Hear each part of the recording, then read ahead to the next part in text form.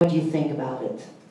Hello everyone, I'm very happy to be in Nice. I actually was here a long time ago when it was still ITU World Cup, and since then I was very afraid to come here because I heard the course is very hard and hilly and technical. But after seeing it, I don't know why I waited for such a long time, because it's stunning here. Not that the course is easy, it's not, but the city and the wall Côte d'Azur, excuse my English, it's beautiful, and it's a beautiful place for Ironman, so I'm very excited to be here. Yeah,